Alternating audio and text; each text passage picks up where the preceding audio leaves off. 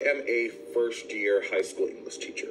This is definitely going to be my first and last year teaching. I was made very quickly aware of the fact that this is not the profession for me. It is absolutely astonishing and scary how your kids are 14, 15 years old and still do not have the proper reading skills. And I'm not talking about the ESC kids, the 504s, the IEP kids. I'm talking about your everyday regular Joe Schmo from Kokomo kid who does not know how to read and write at the level that they should. And the problem is that they don't care to learn how to do those things correctly.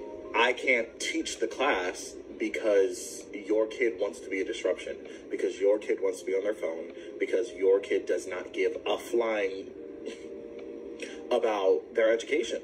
The problem really, yes, the problem is your kid. The problem is also you as a parent, but the problem is also the administration who continuously makes these stupid excuses for these kids' bad behavior. Why in the world are you still talking about COVID? Every time these kids act up, it's always, well, they spent 2 years in COVID. So did everybody else. That was 2 years ago. At what point are we going to stop blaming COVID for these kids' bad behavior? At what point are we going to stop making these excuses for these kids? They are the problem. When you are stopping your teacher from being able to teach the entire class because you don't want to follow, I am a